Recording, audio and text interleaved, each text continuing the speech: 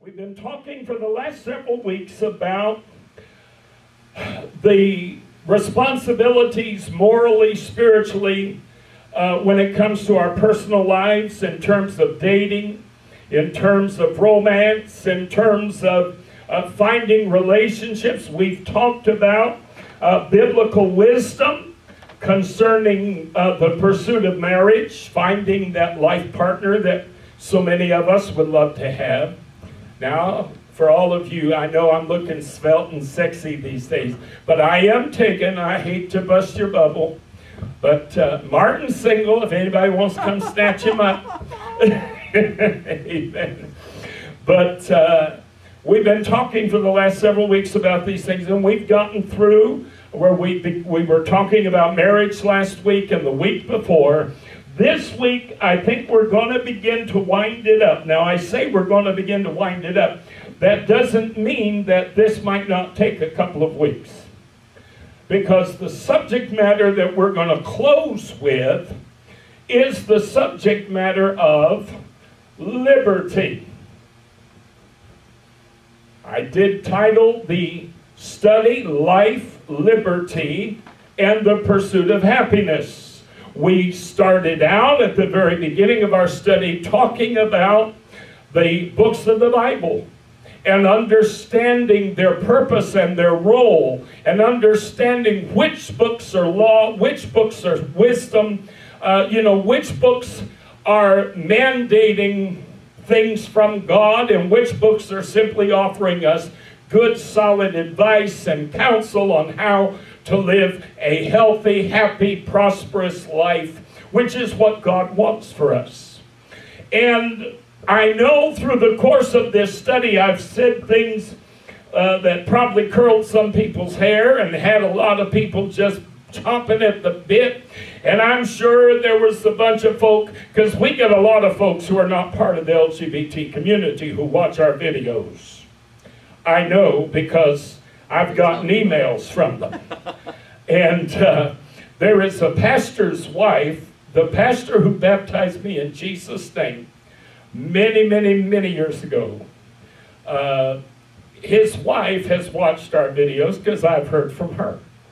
And so, there's a lot of people out there watching. And I'm sure there's quite a few of our good holiness friends who've labeled me a heretic. And they say, oh, he's full of baloney. He's telling people that fornication isn't as big a thing as what they think it is. And the Bible says, blah, blah, blah, blah, And like I said, if you take something out of context, honey, you can condemn people for chewing gum.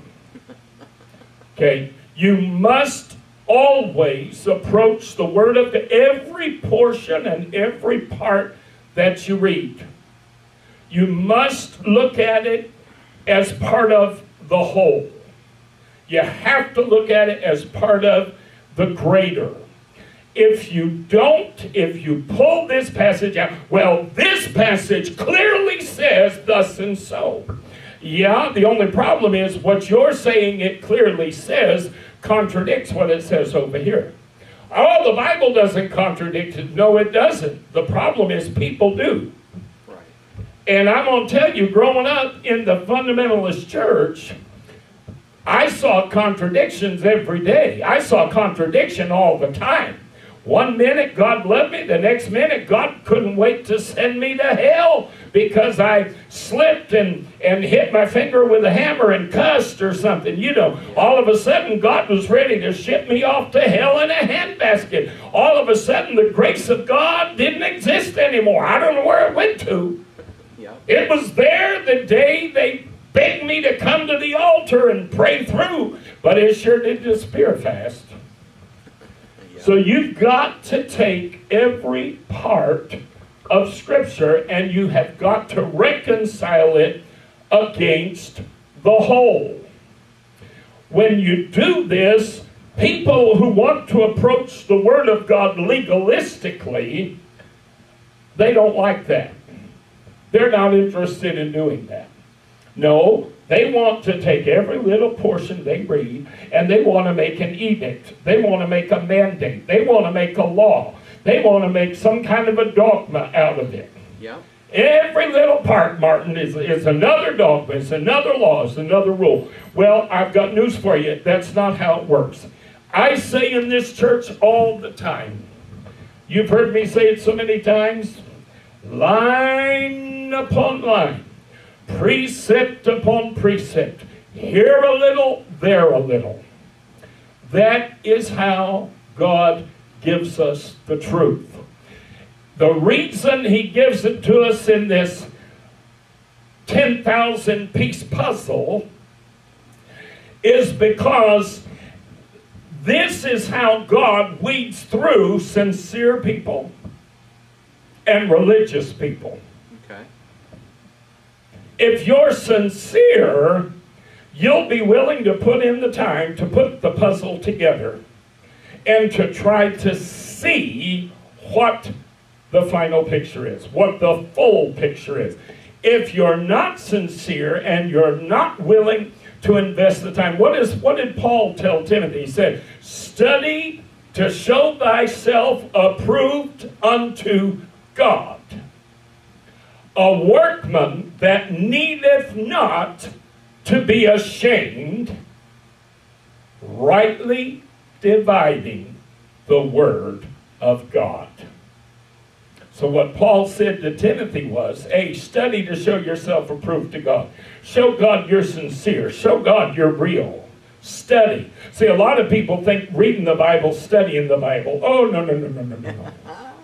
No. You can read Shakespeare's plays. That doesn't mean you're studying Shakespeare's plays. But if you're going to study Shakespeare's plays, there are words and there are terms he uses that are archaic. They're old English uses that are not used that way in our modern vernacular. You're going to have to go and look those words up. You're going to have to say, well, what does he mean by a bard? What does he mean by this? You know what I'm saying? To study it means that you go much deeper. You go into much greater depth and you explore it much more carefully. Well, a lot of people read the Bible and they think they understand what they're reading. No, they don't. Because they're not studying it, they're reading it. I'm going to tell you a little secret, folks. And I know when I say things, unfortunately, I have this big cloud that kind of rides over my shoulder every day of my life. I grew up in the fundamentalist church. I am so accustomed to every word you say being judged and criticized and picked apart and, dissected, that I honestly, and this is the truth, I tend to do it to myself even while I'm preaching.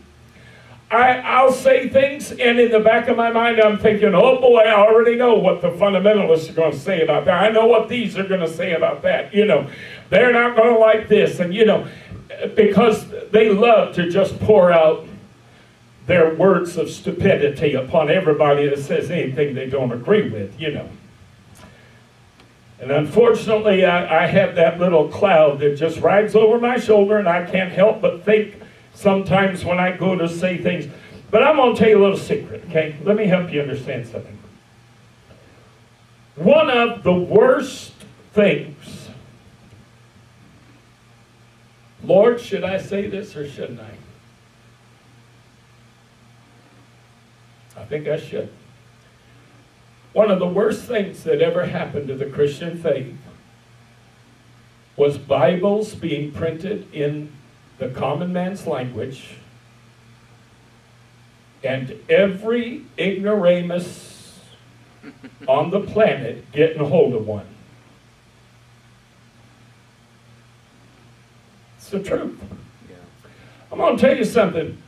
First century Christians served the Lord, worshiped the Lord, made heaven after they died, and never held a Bible in their hand.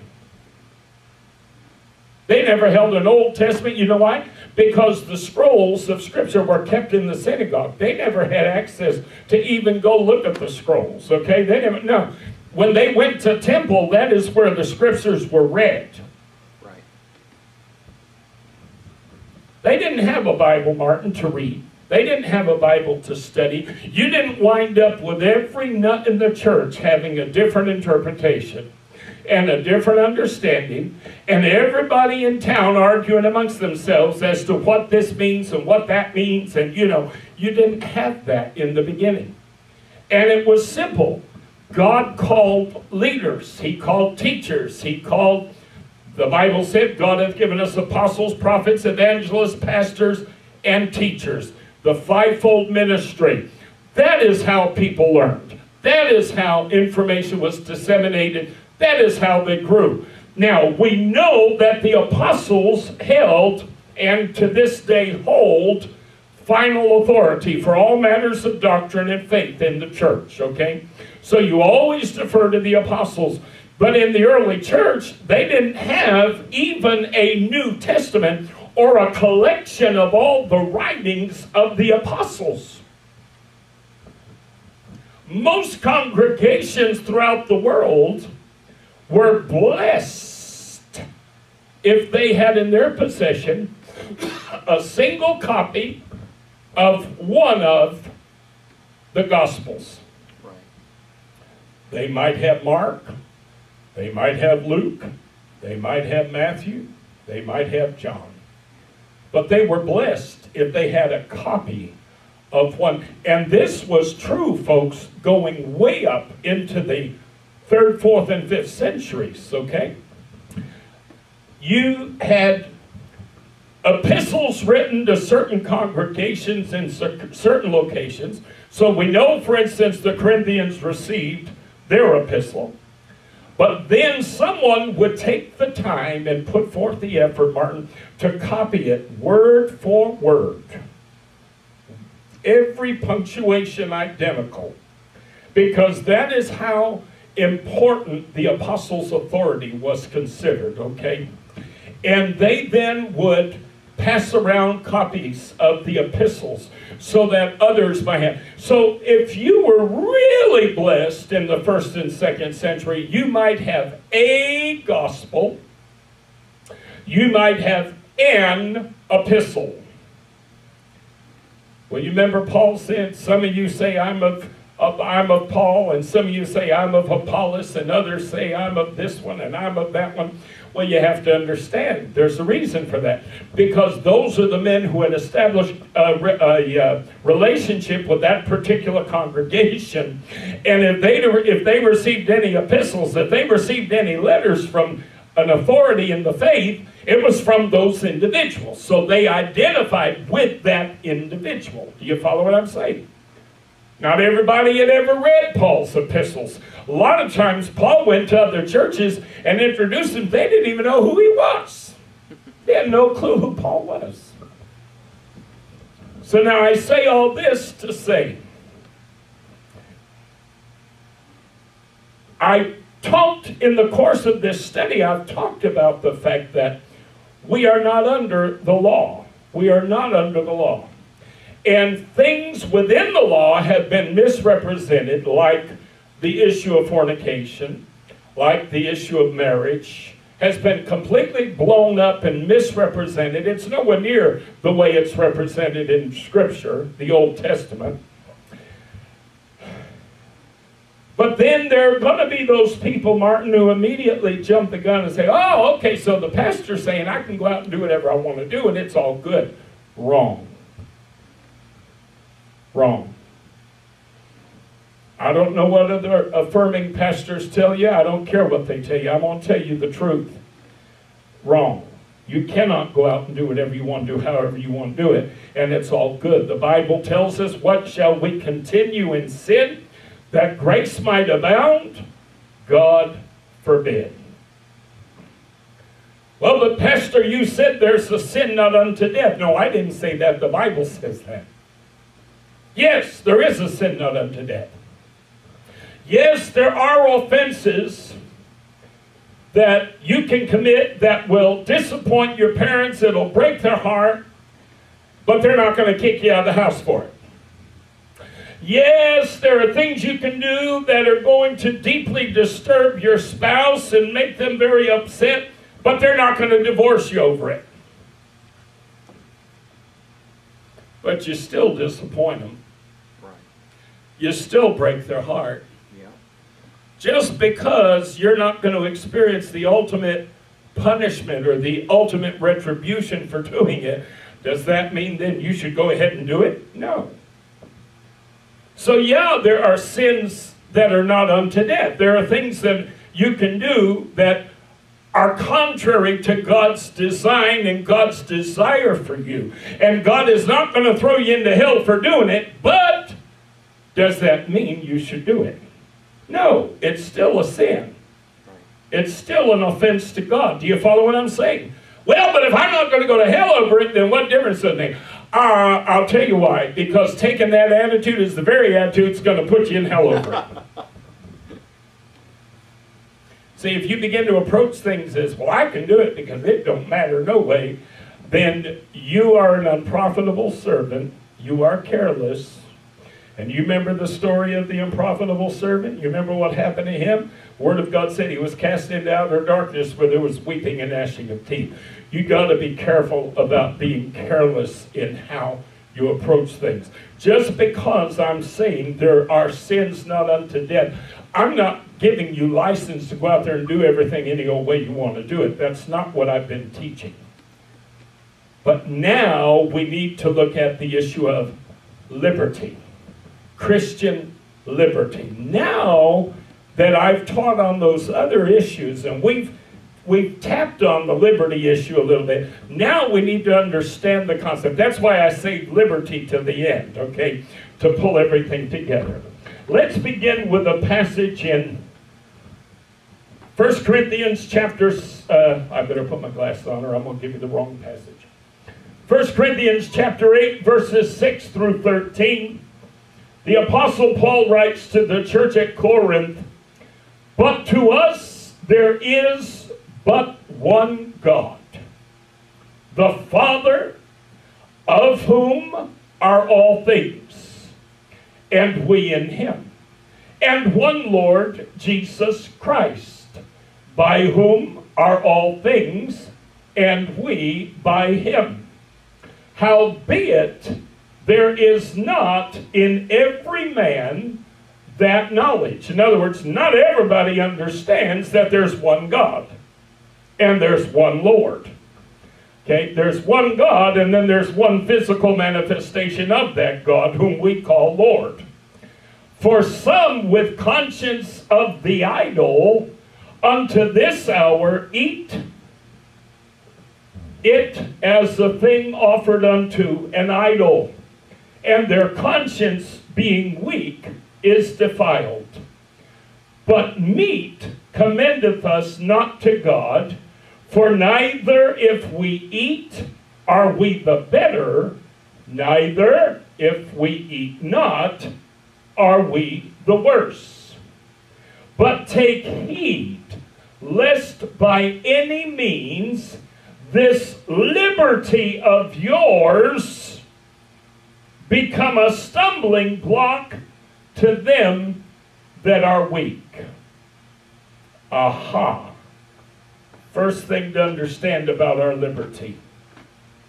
We should never allow our liberty to become a stumbling block to someone else.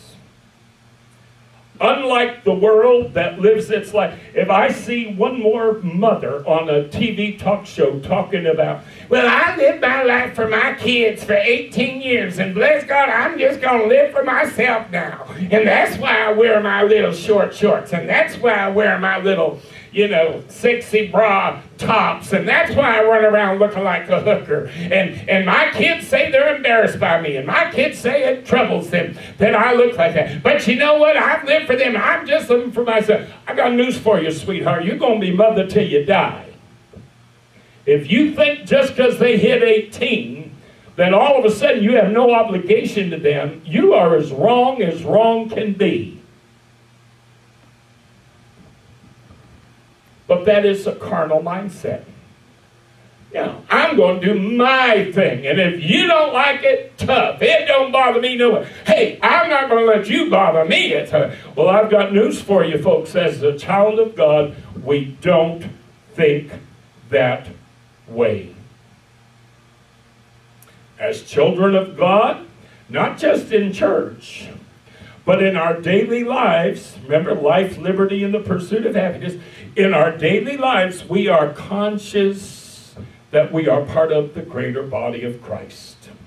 And as part of the greater body of Christ, we are responsible to the weaker among us. That we be careful not to allow our liberty to be a stumbling block to them. Well, what do you mean by that, Pastor? I don't believe for a minute there's anywhere in the Bible said I'm going to hell if I walk into a bar room. I don't believe the Bible says if you go into a nightclub, you're going to, split hell wide open because you walked into a nightclub. Do I go to those places? No. Why do I not go to those places? Because I do not want my liberty to be a stumbling block to the weaker. There are people, Martin, who can't go into a nightclub or into a bar except they are induced into drinking. There are people who can't go into a bar, can't go into a nightclub, except that they find themselves going home with somebody and not being very smart, not being very careful. There are people who go into nightclubs and into bars and they carry themselves and they do things and they say things that aren't in keeping with the way a Christian ought to do or say things. Now, I might be able to go into a bar or nightclub and never do any of those things. I might be able to go into a nightclub and I'm still the same preacher man I was outside the bar or the nightclub. But now here's a number of problems. Number one, I go into the nightclub and there are people who the only reason they go into a nightclub is to find somebody to lay down with. I'm going to talk plain, folks. Yeah. I told you, I don't have time to be mincing words. A lot of people, the only reason, booby, they go into a bar is to find somebody to lay down with. And do you know what they think when they see me go in? They assume that's why I'm there. Well, look at that preacher. He going in that place to cruise. He going in that place to drink. He going in that place to flirt and to do blah, blah, blah. Nope. The best way I can prevent you from getting the wrong message is by not going in at all. And do you know what? It don't hurt me no way, no how to live my life in an effort to be mindful of the weaker. Do you follow what I'm saying? Oh, yeah. Okay? It's about integrity. It's about reputation. When I was growing up as a kid, in the Pentecostal church, my God have mercy, you avoided alcohol to such a degree that, I tease sometimes and say you couldn't even drink cough syrup because it had an amount of alcohol in it. But if your car broke down and the nearest business with a phone, this is back before cell phones. I'm old enough, kids, I was around long before cell phone. If the nearest payphone, and for you youngins don't know what a payphone is, that's a phone you'd go to and drop a little drachma in, and it would make it work. If the nearest phone was in a bar, you'd walk 10 miles out of your way. I'm not kidding. Done it. Done it. So you would not go in that bar. And you say, well, that's stupid. Well, I suppose at some level you can say that, but you know what? I've done it, and I don't regret it to this minute. Why? Because all I needed was somebody seeing me go into that bar. You follow what I'm saying? Yeah. All I needed. See, Tommy, unlike the Jehovah's Witness, it's not about somebody seeing you do it because it's like, oh, I need to go report you because you done something bad. No. No, it's about what if somebody who's weaker in the faith sees me going in there and they get it in their head, well, the preacher was going, look at that, he was going in the middle of the day to get himself a drink. He was going in the middle of the day to pick him up somebody. Do you follow what I'm saying? It's about integrity. It's about reputation. It doesn't have anything to do with. There's no assumption that you're doing wrong by going in there. But the weaker tend to assume. The weaker tend to make guesses and judgments, okay? And so as a Christian, we are always mindful of the weaker. So Paul is saying here, he's using the example of eating meat that has been offered to idols.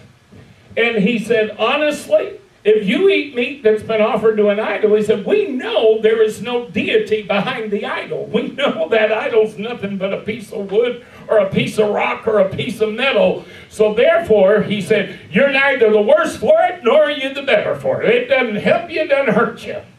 He said, it doesn't really matter one way or the other. But if there's a brother who's weak in the faith, and they have an issue with you eating that meat, because to them it seems like, well, but Paul, you shouldn't be doing that, you know? Paul said, okay, if that be the case, then I won't eat it, because I'm going to be mindful of the weaker. Do you follow what I'm saying? So he said, verse 9, 1 Corinthians chapter 8, but take heed lest by any means this liberty of yours become a stumbling block to them that are weak. For if any man see thee, which hast knowledge, sit at meat in the idol's temple, shall not the conscience of him which is weak be emboldened to eat those things which are offered to idols? And through thy knowledge shall the weak brother perish, for whom Christ died. But when ye sin so against the brethren, and wound their weak conscience, ye sin against Christ. Wherefore, if meat make my brother to offend, I will... Now listen. If meat make my brother to offend. He did not say, if meat offend my brother. He said, if meat make my brother. In other words, if my taking my liberties because I know that an idol is nothing but a piece of wood or a piece of... He said, but then he turns around and becomes emboldened to do these things, but he doesn't have the knowledge. He doesn't have the understanding. He doesn't see things the way I do. Do you follow what I'm saying? Paul said, now you've turned around and you've made him a partaker with the idolaters. So you were approaching it from a different understanding. You were approaching it from a different place. But if your actions then embolden the weaker one to do these things, but he's not doing it from the same place of knowledge, now you've turned around and you've convinced him it's okay to go and have, a party with the idolaters, and eat their meats offered to idols. You know what I'm saying? That's what Paul's talking about. So he's not saying simply that that the brother is offended by your actions, but rather that your actions embolden your brother to commit an offense himself or herself. And through thy knowledge shall the weak brother perish for whom Christ died. But when ye sin so against the brethren, and wound their weak conscience, ye sin against Christ. Wherefore, if meat make my brother to offend, I will eat no flesh while the world standeth, lest I make my brother to offend. So you talk about dedication. Paul said, you know what? If my doing that is going to cause my brother to do something he shouldn't be doing because he don't understand things the way I do. I don't believe if you have a drink you're going to go straight to hell. I don't believe that the Holy Ghost is going to come grease the skids so you'll slip straight into hell upon the occasion of your death. However, especially in the modern world, we know how precarious alcoholism can be. How easily someone who is an alcoholic can fall off the wagon and be right back into their old... I have an uncle who quit drinking many, many years ago, bless his heart, and he's still off booze. He said, when I finally got off of that stuff, he said, I could not believe how clear-headed I was. I could not believe how life changed for me. He said, I would never go back to drinking for all the money in the world. And this was, you know, oh Lord, 35 years ago, he quit drinking. Uncle Eddie, actually. But you know, there's a reason Protestant churches don't serve wine with communion. You didn't know that, did you? You thought we used grape juice just because. No. We use grape juice because it is non-alcoholic, because even that little cup of wine could be enough to cause a weaker brother to fall off the wagon. That little sip of wine could be just enough. Somebody who's struggling with alcoholism, that could be just enough to tip the scales. You follow what I'm saying? Why do we, when we have church functions, why do we not serve wine? Why do we Pentecostal folks have weddings and we don't have alcohol at our weddings? Well, now a lot of them, of course, it's because they approach things from a very legalistic perspective. Oh, if you drink, you know, if you have alcohol, my God, you're unholy, you're unclean. Well, I got news for you. Every apostle and every prophet in the Bible was unholy and unclean then, because every one of them drank alcohol. So I don't believe the issue is truly you're unholy and unclean.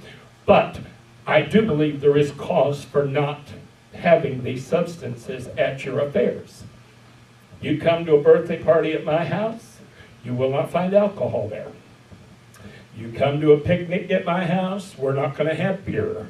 You come to, New Year's Day celebration or New Year's Eve celebration, we're not going to have champagne. You follow what I'm saying? Because we have to be mindful of the weaker. We have to be mindful of those, Martin, for whom that might be a dangerous thing. You know what I'm saying? They see you having a drink, and they see that you can drink a few sips and put it down and never touch it again, and they say, well, bless God, if Brother Charles can do it, I should be able to do it, but they can't. That's the problem. And then they try to imitate you. They try to take the liberty that they see you taking, and they find out, uh-oh, now it's got me in its grasp. Now I'm caught again. Now I'm stuck again. So a lot of the things that we refer to as holiness standards, again, a lot of people approach them from a very legalistic perspective. But if you understand it from a proper biblical perspective, it's not about you're holy if you do these things, or you're not holy if you don't do these things. No, it is about you are being mindful of the weaker. I'm going to go somewhere tonight that, oh, there's going to be people having a hissy fit over this now. I do not like young ladies coming into church. Now, if it's all you got to wear what you got.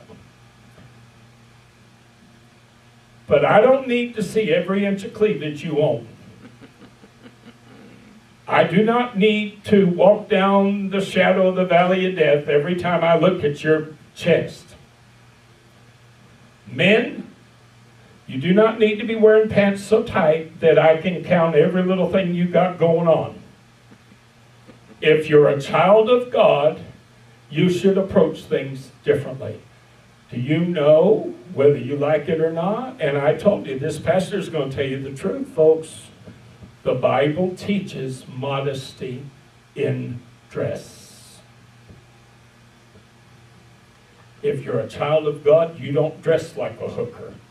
If you're a child of God, you don't dress like your body is a product that is for sale and you're trying to draw as much attention to it as you possibly can.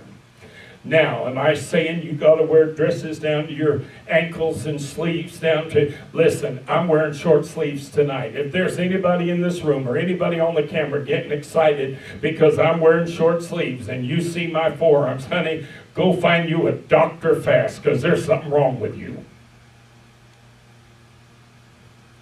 I know holiness people that have a hissy fit because I'm wearing short sleeves. But do I believe in modest attire? Absolutely, I believe in modest attire. I remember years ago, I had a neighbor, I've told you about him in other anecdotes that I've shared. He lived behind me in an apartment behind me, and he used to come over to my apartment a lot. He was a single fella, drove truck, and always had a beer in his hand and a cigarette in the other hand, you know. And he'd knock on my door, and it's Heights, Texas, and I don't even recall back then. I'm not sure my apartment even had air conditioning. But anyway, it was hot. And I'd be running around, you know, without a shirt on in the apartment, you know. And he'd knock on the door. Well, I'd go grab me my bathrobe, put my bathrobe on, and then I'd answer the door. And he'd say, Chuck, why do you do that? He said, I don't care if you run around without a shirt on. You know, it don't bother me no way. Now, he was a straight man, you know. And I said, no, I believe in modesty, and that's just something I'm supposed to do. It's something I need to do. It's that easy. It's that easy. We got people in the LGBT community. Dear Jesus, you try to teach modesty, and they're just going to have a hissy fit. They're just going to have a fit. Well, I'm sorry. It is scriptural. You come to church with your breasts hanging out of your shirt. And we've had gals that did it. You get down to the altar to pray with somebody, and I got news for you, honey. The only thing they're going to be able to focus on are your bazookas standing there staring at them. You're a distraction. You're a distraction. When that person comes in the house of God who really needs to be able to focus on the message and really needs to be able to focus, and you, gay boy, are standing there in your tight jeans that are so tight that we can see everything you own, you're a distraction. I've been to affirming churches, and there were men in this church wearing leather pants. Yeah. Oh, well, it's a gay affirming church. I'm walking in the liberty of the Holy Ghost. It is a distraction. You don't have enough wisdom in your brain to know that you can wear leather all you want to when you go here, there, and everywhere. But in the house of God, it is a distraction. It is not appropriate. It is not necessary. People online, y'all can get mad at me all you want to. I don't care. As a child of God, I live my life with the knowledge that I am part of the greater body. I am mindful of those who are weaker in the faith and weaker. And because of that reason, I make choices and I do things in such a way to be mindful of the weaker. James chapter 1, verses 21 through 25. Oh, wait a minute. No, I didn't finish 1 Corinthians 10. Let me finish the last couple of verses there.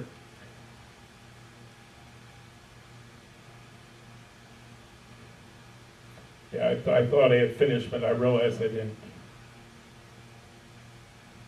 But all right, I'm going to go 1 Corinthians 10, 28 through 33. But if any man say unto you, this is offered in sacrifice unto idols, eat not for his sake that showed it, and for conscience sake. For the earth is the Lord's, and the fullness thereof. Conscience, I say, not thine own, but of the other. For why is my liberty judged of another man's conscience? For if I by grace be a partaker, why am I evil spoken of for that for which I give thanks? Whether therefore ye eat or drink, or whatsoever ye do, do all to the glory of God. Give none offense, neither to the Jews, nor to the Gentiles, nor to the church of God, even as I please all men in all things, not seeking mine own profit, but the profit of many, that they may be saved. I was invited one time years ago by a young man I knew who was Indian. And he invited me to his house. He said, oh, my family on such and such a day, you know, we have this celebration. It's like Thanksgiving, you know, similar to Thanksgiving. And he said, I'd love for you to come. I said, oh, okay, I'll come. So I went. And I went into his house, and all of a sudden I found out that it was actually a religious holiday in deference to some Hindu god. And they had a little idol of this Hindu god, and they had incense burning, and they were putting cash offerings in front of this idol, and they had this big dinner that they served, and it's all part of this religious thing. And I said, oh, is this a religious thing? I thought you said it was like Thanksgiving. Thanksgiving is just a secular holiday. You know, I said, I didn't realize it was associated with Hinduism or what have you, you know. And he said, oh yeah, but and he explained it to me. And I said, I'm sorry, but I'm gonna have to leave.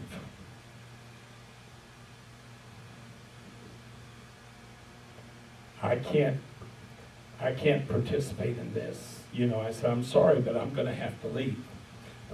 And I stayed and I visited with them, and I tried to be as congenial and as nice as I could. But before they ate, I left. Did I do that for me?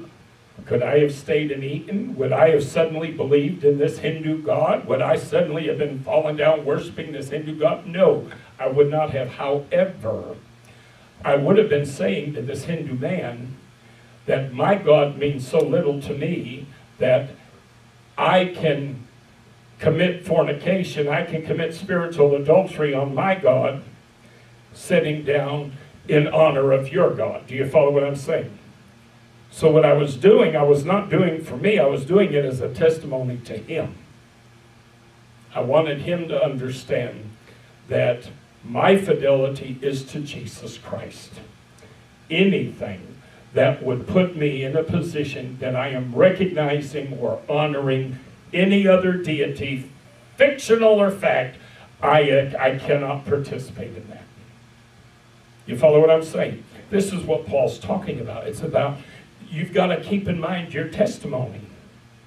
You know, I've had people say, if somebody dies and they're having a funeral in a certain type of religious organization, you know, would you go? And I say, no. I don't. I will not walk into one of their structures. I will not walk into one of their buildings. Because if I do, and someone sees me, they say, oh, look, Pastor Charles thinks that that religion's as valid as anybody else's is. He thinks that belief system is as okay as anybody. Do you follow what I'm saying? Looks like I'm kind of endorsing it, you know. Now what I will do, regardless of the faith, you know, regardless of what belief system, Hindu, Buddhist, whatever, I will go to the cemetery. But I'm not going to go into their temple. I'm not going to go into their religious structure. Do you follow what I'm saying? And because again, it's an issue of conscience, and this is something, I don't want to send the wrong message, and I don't want somebody to say, well, I saw Pastor Charles going into that Mormon church, so I guess I can go to church with my Mormon friend. Again, that person may not understand the Word of God anywhere near enough, Martin, to guard themselves from the deception of Mormonism. Right. And if they see me going into the Mormon church, you know what I'm saying? They may think, well, you know, Brother Charles went into a Mormon church. They don't understand. I'm not going in there for a church service. I'm not going in there to, you know, participate in there. I'm going in there for a funeral. Or I'm going in there for a wedding or whatever, you know. No, I'll go elsewhere. I'll go to the reception. I'll go to the graveyard, what have you. Or if that, for whatever reason, won't work, then I make other arrangements. I'll go see the family personally. You know, I'll participate with them personally. There are ways to approach things, but you do it because you're mindful of the weaker. Now, let's quickly run to James chapter 1, verses 21 through 25. Wherefore lay apart all filthiness and superfluity of naughtiness, and receive with meekness the engrafted word, which is able to save your souls. But be ye doers of the word, and not hearers only, deceiving your own selves. For if any be a hearer of the word, and not a doer, he is like unto a man beholding his natural face in a glass. For he beholdeth himself, and goeth his way, and straightway forgetteth what manner of man he was. In other words, he looks in the mirror, walks away from the mirror, 3 minutes later, can't remember what he looked like a minute ago. Verse 25. But whoso looketh into the perfect law of liberty. You see, in Christ, we're no longer under the law. We are under a new law. It is the law of liberty. We're not bound by all these rules and regulations. No, we've been set free from all the rules and regulations. And continueth therein, in what? In the law of liberty, he being not a forgetful hearer, but a doer of the work, this man shall be blessed in his deed. If there is any problem we have in the Christian church today, it is this. People talk about liberty, they hear about liberty, they sing songs, he set me free, yes, he set me free. And then they walk out of the church and immediately they go right back into a legalistic mindset. They go right back into a legalistic understanding of God and God's Word. Immediately, they're like the person who just looked at themselves in the mirror a minute ago, and they walk out, and it's like, oh, what does my hair look like now? I just looked at it a minute ago, but what does it look like now? Because they forget what they saw just a couple minutes ago. You see, this is the problem with the church, and I've preached on this in recent months. I've talked about this, how Paul said, if you're going to be blessed in your deeds, then honey, you better remember the issue of liberty. You better remember that you're walking in the liberty of the gospel of Jesus Christ, and you're not walking under the precepts and the mandates and the dictates and the dogmas of the law. Most Christians today, that's not at all their experience. They come into the church, they sing songs that celebrate all these wonderful spiritual principles, and then they go out the door and they are right back into the old rut. They're right back into the legalistic mindset. Oh, I can't do this, I can't do that, I can't do this, I can't do that. You see, the difference between the law and the gospel is simple. The difference between the law and the gospel is, in the law, if you did it, you were condemned. In the gospel, you can do it and you're not condemned, but that doesn't mean there may not be repercussions. You know, we talk about, in America, we talk about the First Amendment. Everybody's got the right to speak their mind. Everybody has the right to an opinion. We have freedom of speech in America. Hallelujah, glory to God. Roseanne Barr just exercised her freedom of speech. Yep, she did. And she paid a big price for it. Well, that ain't right. Why isn't it right? If I walk up to the biggest black man I see and say, hey there, Mr. Man, and he punches my lights out, he had every right to do it. I had no business doing that. That was stupid. No, just because you can do something doesn't mean it's wise to do it. That's right. Do you follow what I'm saying? Yes. That is the issue of liberty. You see, no longer are we under the law so that we're condemned and we're criticized and we're pushed down into hell over every little thing. No. Now it's different, because now we choose not to do these things. that displease the Lord. We choose not to do these things that tarnish our reputation, our integrity, our testimony. We choose. And if by any chance we slip, we fall, and we make the wrong choice, there's still grace. Hallelujah. We're still under grace. We've never stepped away from grace. We've never walked outside of God's grace. Do you follow what I'm saying? Right. Because the law condemns based on the action. There's no mercy. There's no room for play in the law. But in the gospel, there is. We're in a state of liberty. God says, listen, you're free virtually to do anything. You can do whatever you want to do. The only problem is wisdom dictates. Be mindful of your... For instance, now Tommy's an only child, so he won't understand this. I'm the oldest of 3 brothers. You let me go out and do something when Dallas was little, and there come Dallas, waddling out, 3 years old, and he thinks he can do what Big Brother's doing. Do you follow what I'm saying? He thinks he can imitate Big Brother, and he can do it like Big Brother. He'll see Big Brother jacking up a car, using a car jack. You ever seen a baby go out there and they try to grab that car jack? You know, they think they're going to jack up that car, and they haven't got enough strength to even move the jack handle, you know. But they think they can do it because they've seen you do it. So by God, if you can do it, I can do it. Well, as Christians, I can do anything. But I have to be mindful of my little brother. I got to be mindful of my little brother. When I was growing up, there were times, Tommy, there were things I couldn't do right then because Dallas was right there.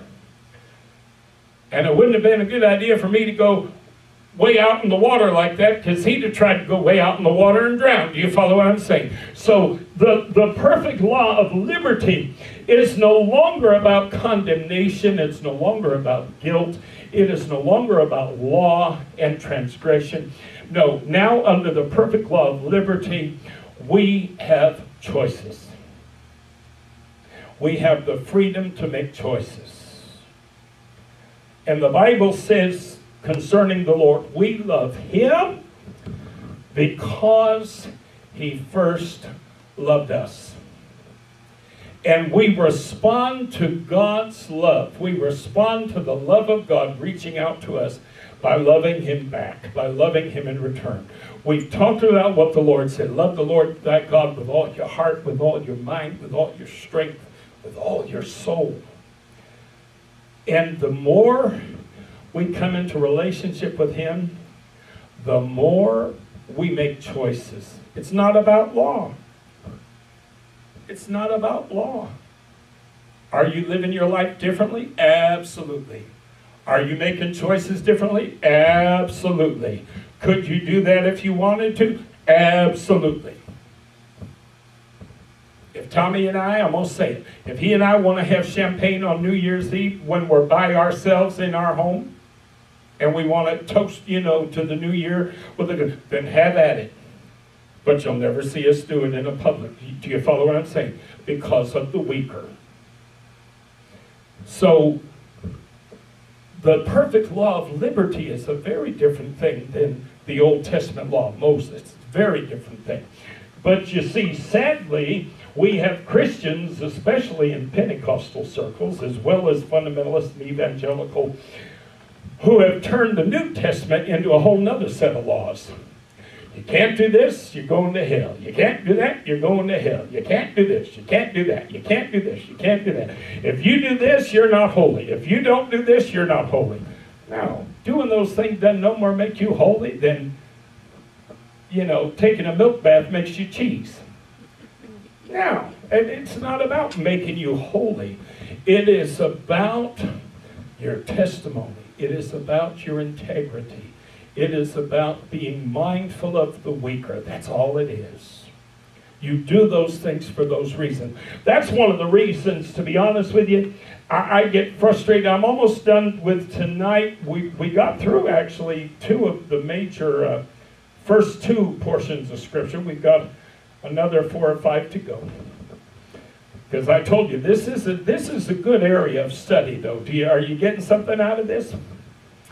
This is one of the things about, quote-unquote, holiness Pentecost that irritates me to no end. Drives me crazy. When I came into the holiness movement as a young man, I've always approached the scriptures from a certain perspective and with a certain understanding. I understood why. You know, if you notice when I teach on things, I'm always trying to help you understand why. The why God has it. You know, why. Well, when I read about, for instance, you know, holiness people don't wear jewelry. They don't wear any kind of jewelry, no kind of brooches or hairpins or necklaces or earrings, none of that. And to this day, I still wear a cheap watch. Say, well, why do you do that? I'll tell you why I do that. So you people online who have nothing better to do than gripe about pastors and preachers running around with Rolexes on and all that foolishness, I want you to see, I wear a $20 Casio watch. I've been wearing watches like this for decades. Decades. Why do I do it? I'll tell you why I do it. Because I believe it's the godly way to do things. I don't want somebody coming in this church hungry. I don't want somebody coming in this church struggling and looking at the pastor and me wearing $1,000, $1,500, $2,000, $20,000 on my wrist. That's garbage. I am as offended by that as you are. I'm as offended by that as the people who gripe and groan about preachers who do those things. I don't even wear French cuff shirts. You think I don't do that on purpose? Yes, I do it on purpose. Cufflinks. I look at these preachers, they make me laugh. These TV preachers, all with their French cuff shirts, you know, they gotta have their little fancy, pretty, expensive cufflinks there, Martin, for their pretty little shirts. What in the world's wrong with you? They sell shirts with buttons. Yes, they do. But see, you know, people love to make all these generalizations about preachers being money hungry and money grubbers, you know, and they're trying to live large, and they don't ever pay attention to the fact that Pastor Charles wears suits from Burlington that cost $140. You don't see me going somewhere spending $1,000 on a suit. If I had it, I wouldn't spend it. You know why? Because I need that money that I'd be wasting on my clothes for somebody that comes in church and needs something to eat. And that's what the Bible teaches us. That's where our priorities ought to be, Martin. My priorities are there. Holiness people are not supposed to wear jewelry, not because by not wearing it they're holy. No. Because they're supposed to be demonstrating they have a different priority in life. I'm not looking to impress. I'm not looking to demonstrate and to show off my wealth and my success. I have a great aunt. I've told this story before too. I know I'm closing up tonight. She's holiness Pentecostal. Her husband went out and bought her a car. What car did she want? She wanted a Cadillac. Well, that's all right. She wants a Cadillac. He makes good money. She don't wear an ounce of jewelry. She don't wear, you know, expensive watches. None of that. Of course, a lot of holiness women will wear clothes that are expensive like you wouldn't believe. Which is, I got news for you, 1/6 the other's half a dozen. If you're going to wear a dress that costs $1,000 or $800 or $200, you might as well go ahead, honey, and just put on the diamond ring. 1/6 the other's half a dozen. You're just showing off your wealth. You're just showing off your, in a different way. That's all you're doing. But my great aunt, what does she get? She gets a Cadillac, but just not any Cadillac. It has to be a Cadillac that has all the gold trim. The grill is gold. All the trim on it is gold. It is the ugliest, most gaudy, most ostentatious thing you've ever seen in your life. And then she says, Oh, but you know, everywhere I go, people are always complimenting me on my car, and oh, it just gets so much attention. Yeah, like that's not why you wanted it to begin with. Lady, you're wearing a necklace. You're wearing a diamond ring.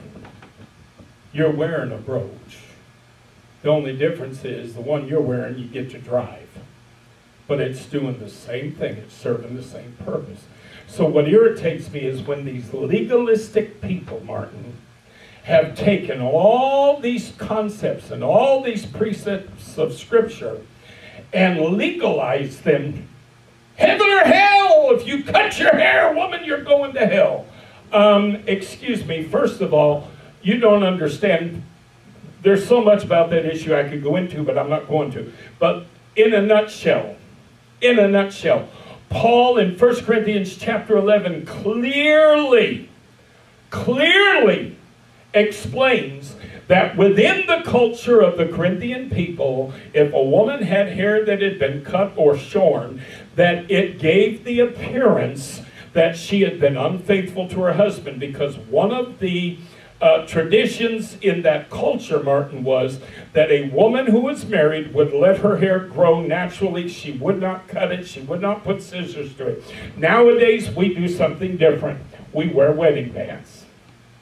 In that community, in that culture, they would leave their hair uncut.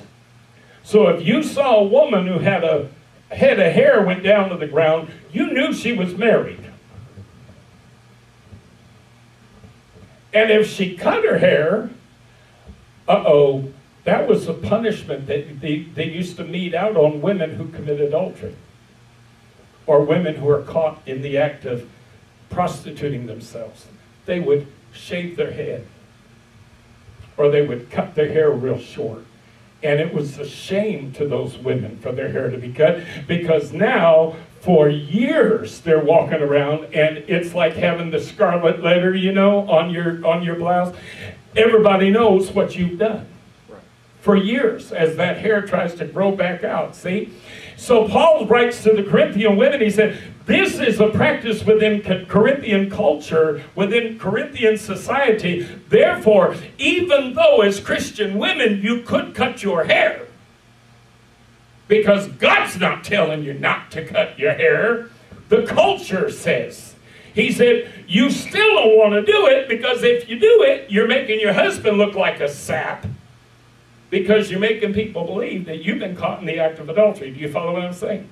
He said, you're dishonoring your husband by doing that, because you're making him look like, oh boy, that man's wife has been out messing around on him. Do you follow what I'm saying?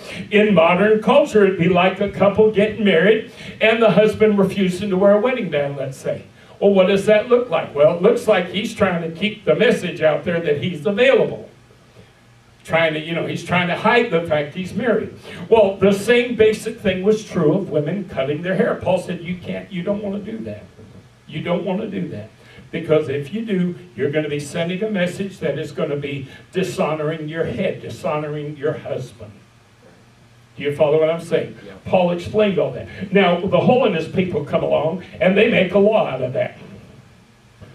A woman can't cut her hair. If she cuts her hair, she's going to hell. Well, first of all, when I got married years ago to a woman, as part of my wedding vow, which I wrote my ceremony, she made a vow that her hair left uncut would serve as a symbol of her submission to me as her husband and as the priest of our household.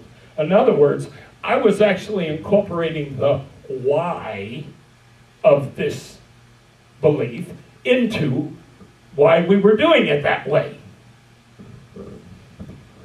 Most holiness women, they don't even know why they do it. They just, all they know is, UPC tells me. My great aunt, I told her one day, years and years ago when I was still in the movement, I told her, I said, I appreciate your standard, you know, because, us holiness people love to compliment one another for being so holy. I said, I appreciate your standard. I appreciate your not cutting your hair. And my aunt said, oh, well, you know, the United Pentecostal Church tells me I shouldn't cut it, so I don't cut it. That's as much of an understanding as she had about it. That's as much. It was the law. It was a dictate. It was a rule. She was following the rule. Didn't have anything to do with her love for God. Didn't have anything to do with her love for her husband. Didn't have anything to do with submission to her husband as the priest of their household. Nothing. Do you follow what I'm saying? Yeah. That is what we are not under today. That is what we are not. No. Now we're under the perfect law of liberty. But, and we're going to get to it in our next round, but not everything you can do should be done just because you can't do it. We have to be mindful of the weaker. Amen. We have to be mindful of our testimony. Would you stand with me tonight?